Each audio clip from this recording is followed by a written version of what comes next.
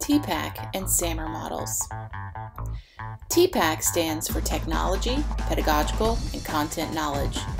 This framework helps to understand the types of knowledge needed for teachers to effectively implement their pedagogical practices in a technology-rich environment.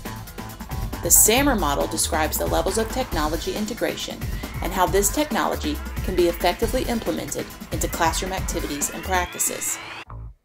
Both TPACK and SAMR can help teachers to be reflective practitioners and provide a lens for thoughtful decisions about the choices we make regarding technology tools we use. Bloom's taxonomy of educational objectives aligns with both TPACK and SAMR.